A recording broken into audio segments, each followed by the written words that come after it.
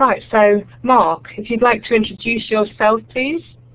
Hello and welcome to everyone in the room. My name is Mark Hucker, as Lynn said. I'm a lecturer here at Loughborough College, and I'm hoping to do some insights and things with the iPads for you today. So just before we start, it would be useful if we could get a bit of an insight into your own experiences with using mobile technology in the classroom. So if you could use the poll just above the participants list to tell us, are you using mobile technology regularly in the classroom, occasionally, or just thinking about it and haven't yet started? So if you could vote now, please.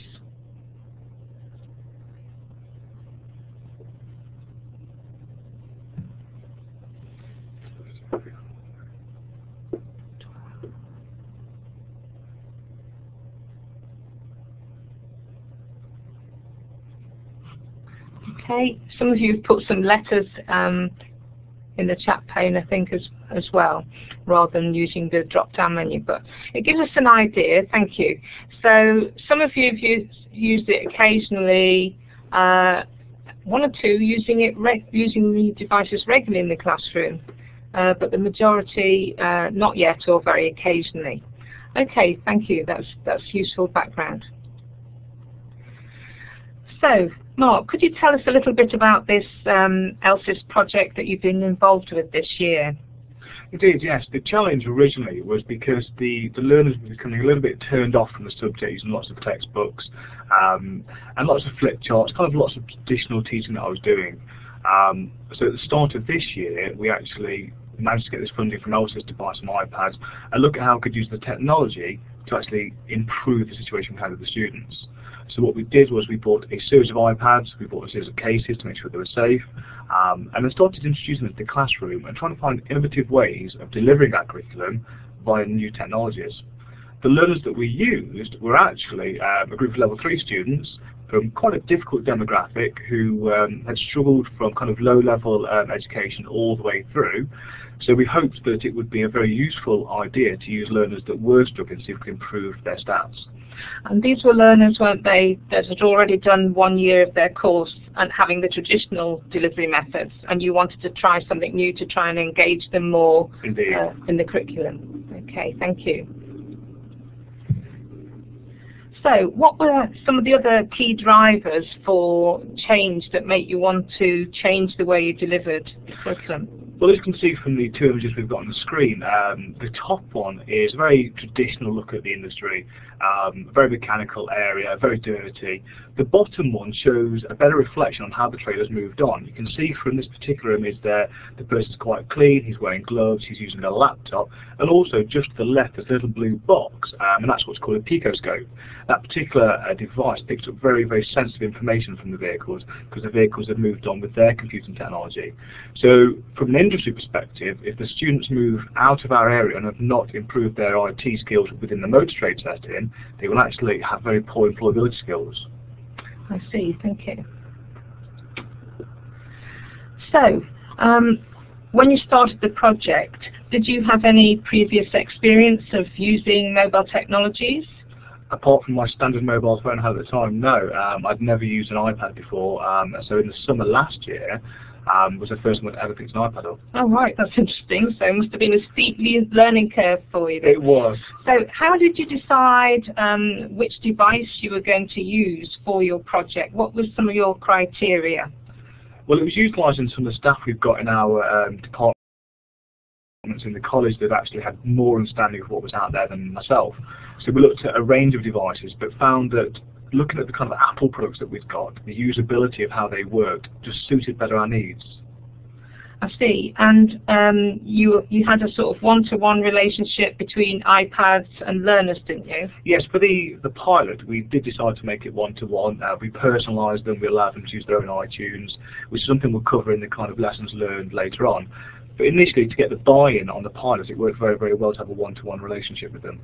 Okay, and this image here is showing how you sort of thought about protecting the devices in the workshop environment, and that was fairly essential in a motor vehicle environment, I would have thought. 100% essential. And the devices that you can see there, as you know, are very delicate if you drop them. This particular surround, the actual case, is military test, as it says on the screen. The reports from the military are you can throw them out of aeroplanes, you can run over them with tanks. However, I've not tested that much, but we have dropped them from a 6-foot height and it didn't damage it in the slightest. Okay, right. And I think they're not very expensive, are they really? As an investment, really, to protect your iPads. About £30. The retail is £50, but we bought them in at £30. Okay, for a bulk buy, probably. Absolutely. Okay, thank you. So, if we get on to actually what you started to do with the project, how did you start? What's this screen telling us? Looking on this page here, we've got just here in the top left, this is the unit title of this particular group from their qualification.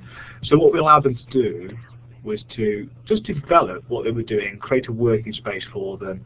You can see in the bottom left-hand corner, I started doing tweets, and they were automatically updating and showing just things that I think are relevant to their subject area on that particular unit.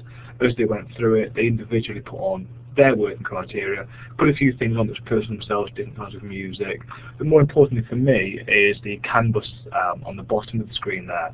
That was the core of this unit really, and then understanding how the canvas network on a car works, very similar to the canvas network, as you might say, on a series of computers in an office. I see. So this was using Mahara, sort of as an e-portfolio, to allow learners to upload resources from their iPad, from the sessions, and also to collaborate and be able to share their work with you as the tutor as well. Absolutely. It became a good working space for all of us. Okay, and they can collaborate with each other as well through Mahara. Absolutely. For those people who aren't familiar with what Mahara is.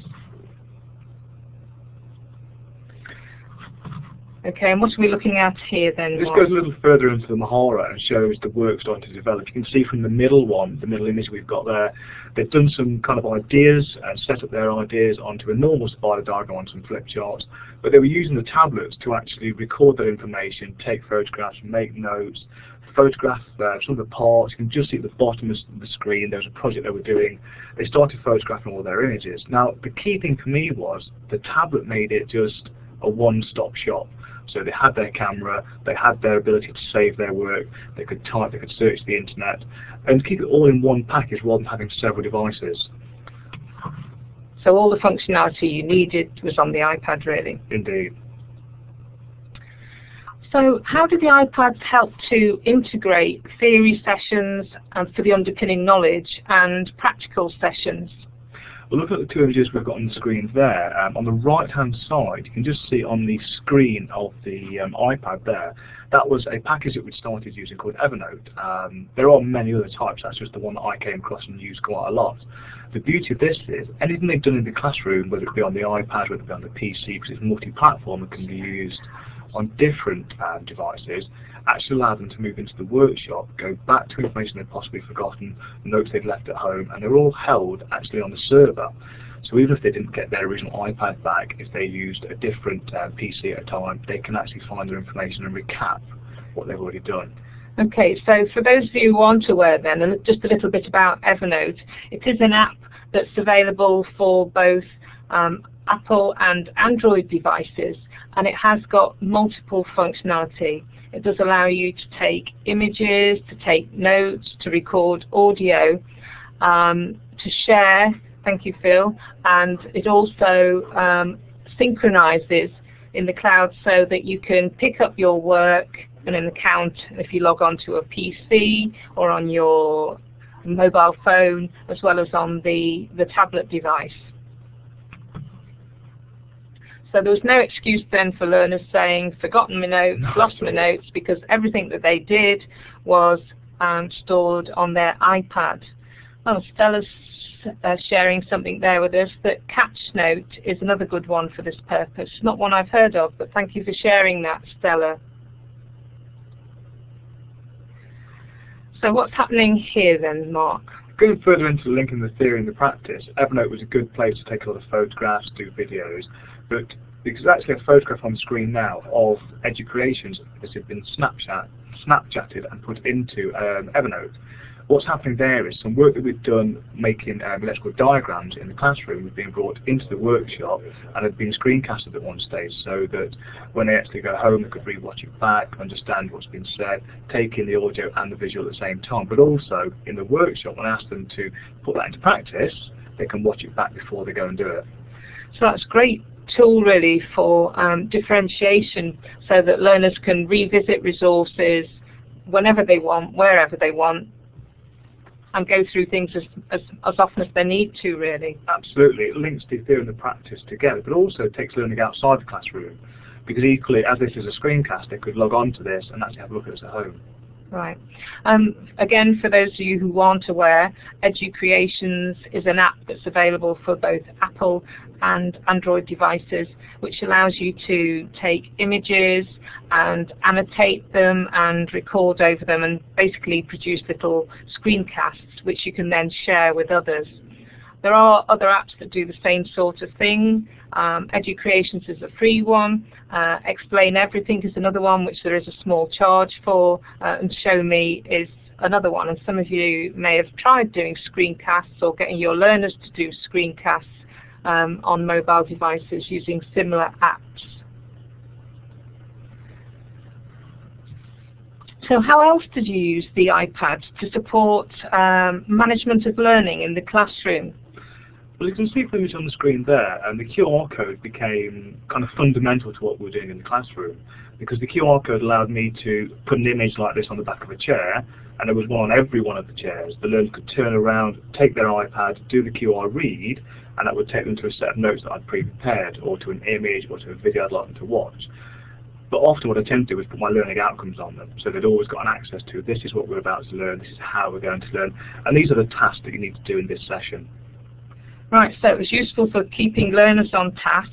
And how did it help you as a teacher? Did it sort of free you up a little bit to work with learners in a different way? Indeed, the key for me was the learners that needed more of my attention could have that, because the learners that were a little bit more independent could keep referring back to this and going, okay, this is what my next task is, this is what I should have achieved by now, and just keep themselves moving. For the learners that were struggling, it allowed them to keep looking back at it several times to allow that information to digest slowly. So they always knew what they were supposed to be doing and were signposted to resources to help them to achieve that. So it's sort of personalising the learning really, and allowing you to sort of support those learners that needed the extra support. Absolutely. Here's an interesting image with a mix of old technology, post-it notes, and a bit of new technology. Tell me a little bit about what's going on here.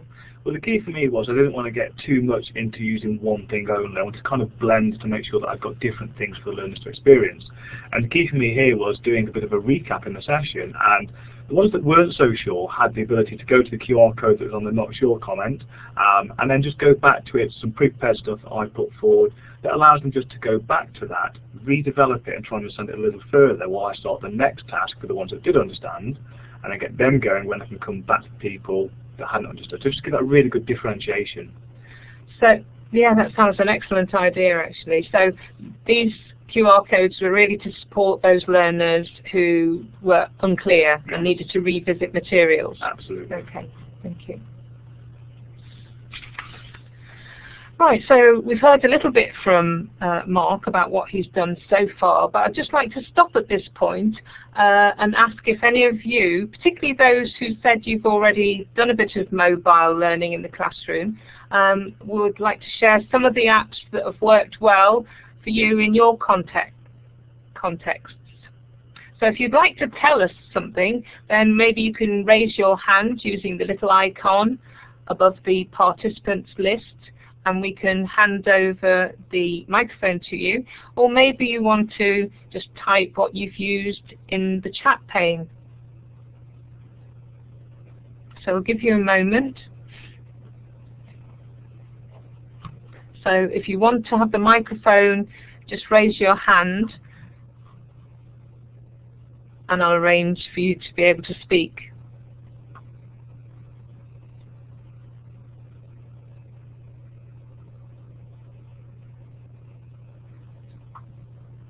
Okay, we've just got Ginny so far, who's said that she's used Socrative, which is a very nice app which works for formative assessment and allows you to not have to spend money on expensive clicker type things like Wisdom or the Smartboard's Sensio devices.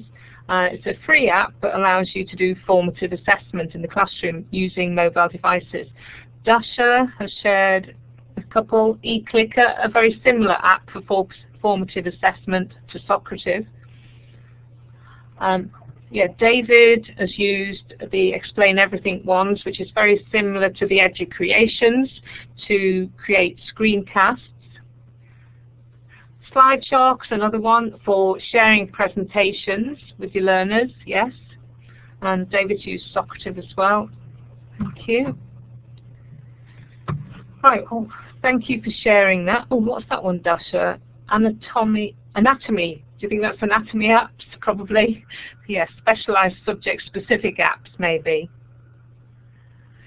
Collaborative spaces like 60 and Padlet, which are a bit like sort of corkboards in the cloud for putting post-it notes and sharing.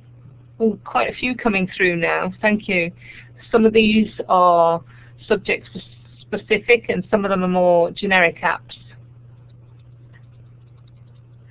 Coach's Eye. Yes, that's another one, particularly used in sports context, I think, to allow people to video some action in a sporting context and then freeze frame and annotate and review techniques. No, there isn't an Android app for EduCreations. There is one called Show Me that works, I think, on Android, but there isn't an EduCreations one. Okay, thank you for all that sharing. That's quite useful.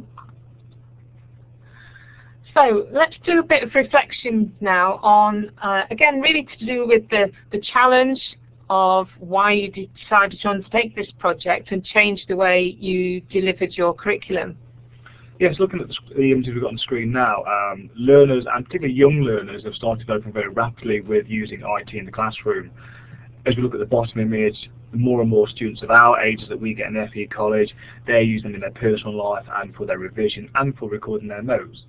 So it seemed a little bit old-fashioned to just expect them to use a pen and paper in the classroom, to use textbooks only, flip charts and post notes. So redeveloping it was because the learner driver really actually demanded that it happened. So in addition to the skills required by the industry changing, learners' skills and the way they want to learn has changed as well, because the technology has made it more available to them, and so you wanted to respond to their expectations to some extent.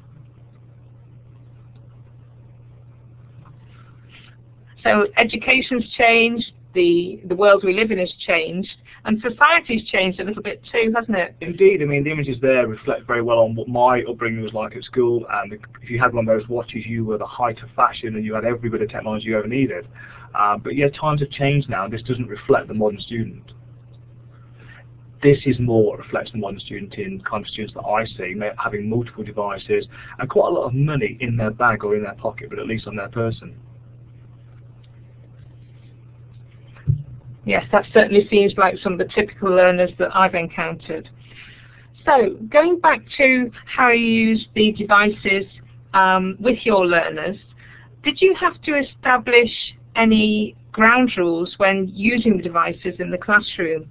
Indeed, yes. Initially, we let them have a little play and get familiar with them, because obviously it's a huge step for some of the learners that hadn't got this kind of technology at home, because not all learners have this. It's a good point to point that out.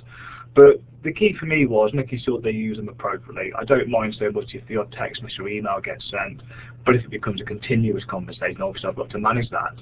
But generally the learners did adapt very well to that ruling. And you did allow them to personalise and put some apps on the devices themselves, didn't you? So I gather that led to some problems, and you're rethinking that for next year. Yeah, I mean, without being stereotypical, the kind of learners that I had were very male. There was very few females in this kind of group in our course, and they were just downloading game after game after game. Right, so that's definitely something you would change for next year. Okay. Let's think a little bit now about the sustainability of the project and what you've done, because clearly the funding for the project allowed you to purchase the iPads, and you've got a class set of 10 or 11 of them now.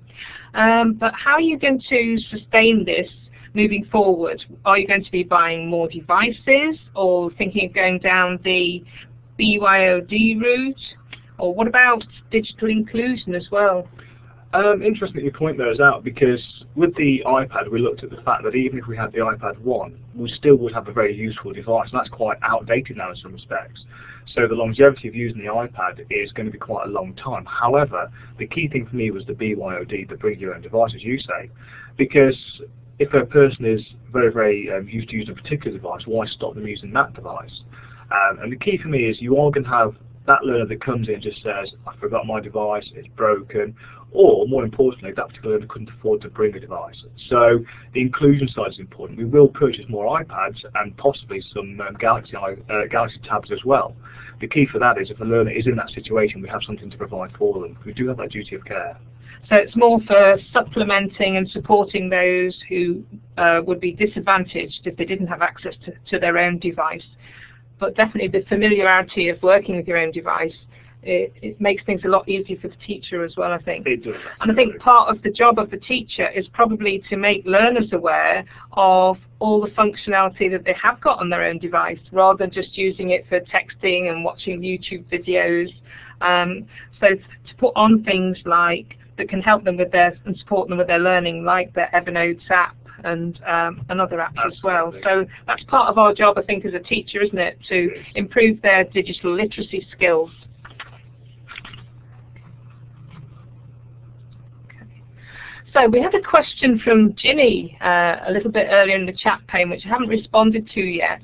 And Ginny was saying something about what about books in all of this? So is it just you're going to use technology and no textbooks, or have books still got a place in the 21st century classroom workshop environment? So what do you guys think? Are traditional resources still relevant? It'd be good to hear what you think. You meant how many are suitable for iPad use? Textbooks. Okay, I see what you mean. If we could still just get people to respond to this question first, and then we'll come back to that, Ginny.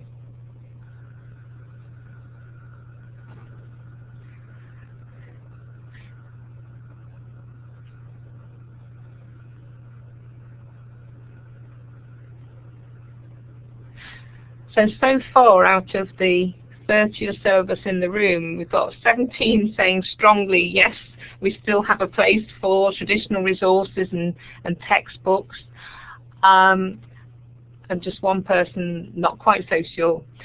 So yes, I would agree with that entirely. I think you would, wouldn't you, Mark? 100%, yes. The key for me is if I go to a textbook and find exactly what I want, whether it be electronic or whether it be a hardback version, but the students on the internet just find their research skills very difficult. Yes, I mean we do need to encourage independent learning as well, and we can have e-book versions of a lot of the textbooks now. A lot of the publishers are producing either a website which supplements their text, which learners could then access as well via their mobile device. But definitely it's all about blending the old and the new together. There's no one-size-fits-all. Some people prefer books in some contexts, and in other contexts they'll prefer using digital formats.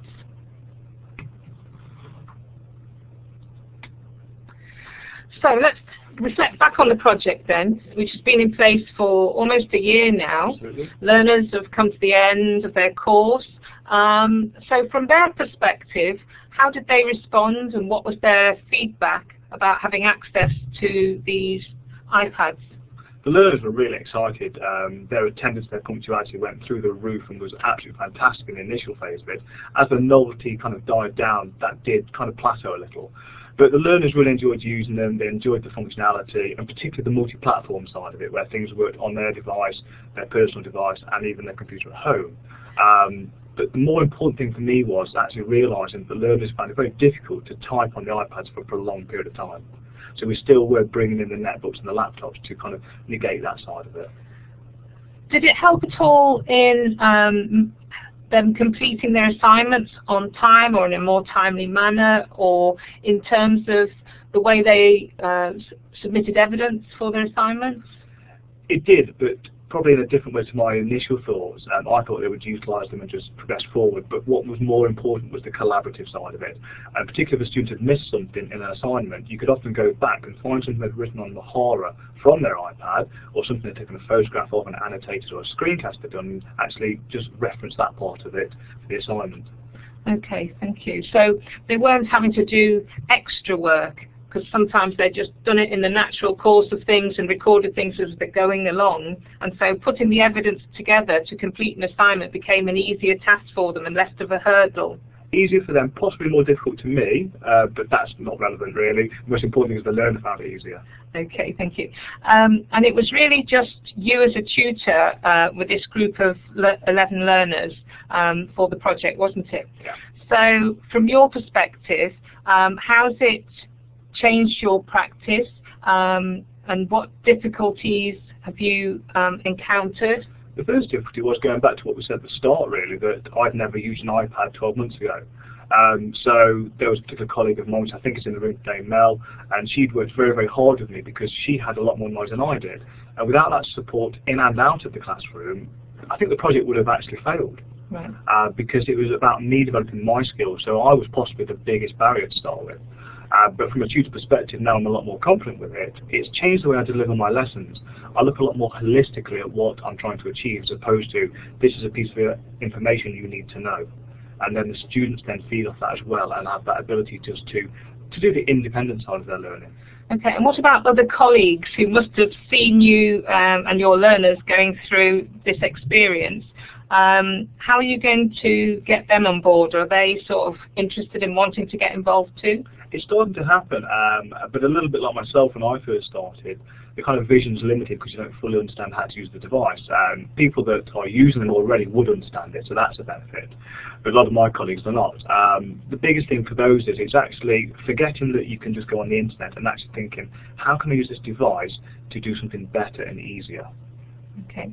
And what about your manager? From their perspective, what are their thoughts on the sustainability, or maybe having greater financial investment in mobile technology? Yes, I mean, the managers have been very supportive of me trying this, and are now looking at rolling it out more and more. And the reason for that is because I've done a lot more screencasting of evidence, and Ofsted particularly can see things that I've done through the year. So they can see the learner journey. They can go back to, say, February and go, the learners were doing this at this point, they've made a few mistakes, it's been corrected, and then they've moved on and recorded the information for assessment. I think the Ofsted perspective is very important because of the new emphasis on effective use of technology both inside the classroom and resources, but also how learners are supported outside the classroom as well. And by having that collaborative thing, obviously that's helped a lot, and you can actually, as you say, show the learner journey through their Mahara pages, through their e-portfolio, how they've been given feedback and supported on their journey. Indeed. So that must be a very positive sort of selling feature, I think. Right, next. So what are the key lessons learned and next steps for you for September? Okay, thinking back to the barriers as well, I mean, we've said that I was one of the main barriers, but moving forward from that, I think one of the things that I've learned from this is not to allow the learners to have too much personalisation over the tablets. The main thing for me there is we're going to actually now have them on a house standard so that there will be a certain amount of apps put on them. They can't download as many games. There'll be certain games that I'm going to have preloaded on there and allow the learners to say, well, actually, could we use this in class? And then get IT to put them on for us. So we're going to just lock them down a little bit more, not to stop the learners, not to kind of stop what they're doing, but just to control the kind of the bad side of it where they're playing games all the time. Okay, but that does come with some additional cost, doesn't it, if you're going to manage the devices in that way. So things like the cost of a charging cabinet Indeed. and an Apple Mac and some software called Configurator, I think it is, That's isn't it? exactly right, then. So that it can reset all the learner profiles after each session, so that we haven't got any data protection issues. And yeah. Because currently, if I take them to IT and say, I've got 11 iPads, can I have them redone for this afternoon? I'll get that look that says you're pushing your luck. But with a new device that we're looking at purchase, which is, as you said, a charging station and a Mac, it would be a couple of clicks on their keyboard on their Mac, and it would just do all of the iPads at once. So that would mean that that one set of iPads, instead of just being used with one class, could then be reconfigured with new profiles for other classes. Okay, so you can extend that and roll that out for September.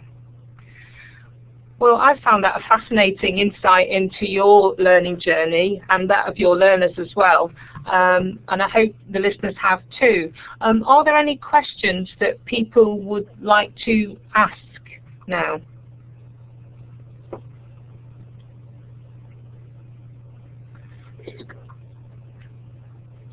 What do you want to say? I was looking here at my colleagues from Malton College that's put their learners can be assessed when using the speech to text, and that's a great idea. That's something I've currently looked into but not fully used, but I think that exactly that, where a learner is struggling to write things down and it can be put into text via what they've said. I think it's great support.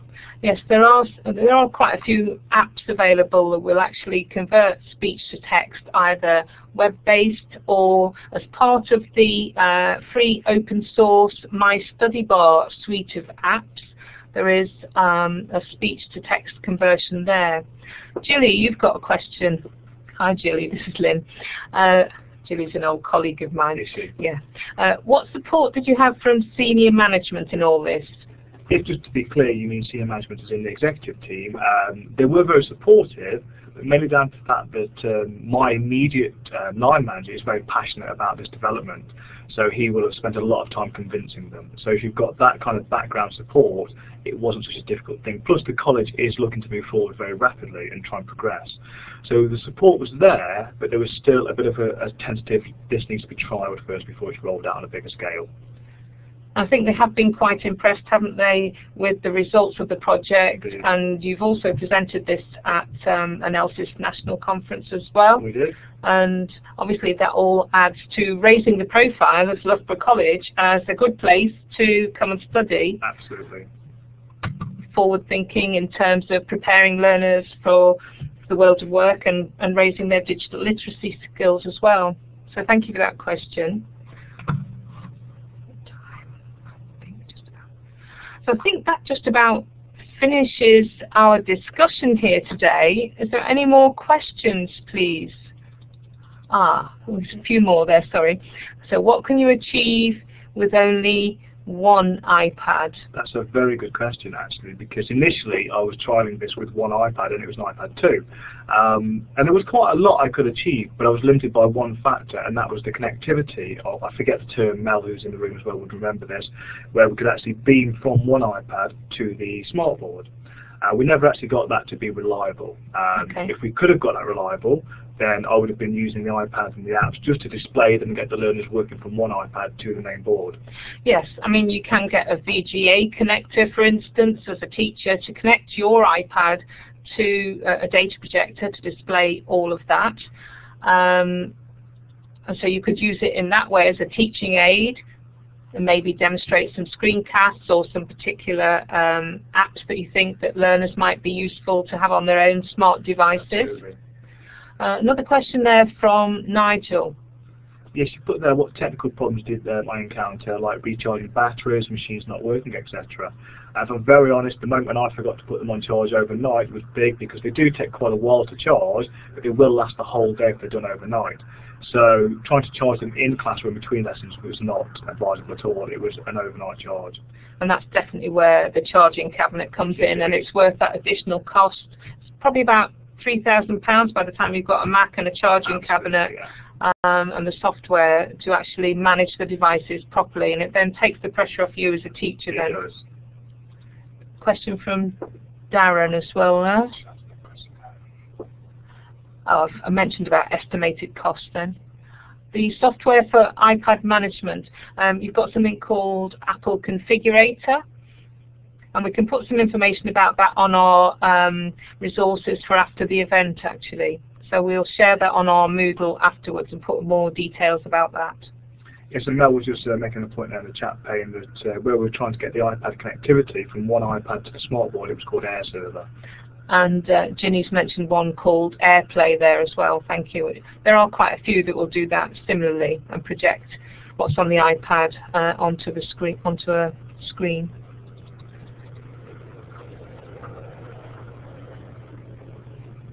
Thank you, Dasha, for sharing how you're deploying your devices and for that link to your blog and your project. Thank you.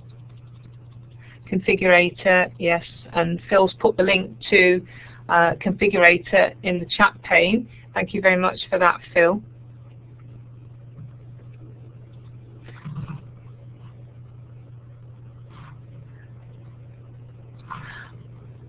Are there any more questions? Or anybody want to share anything else?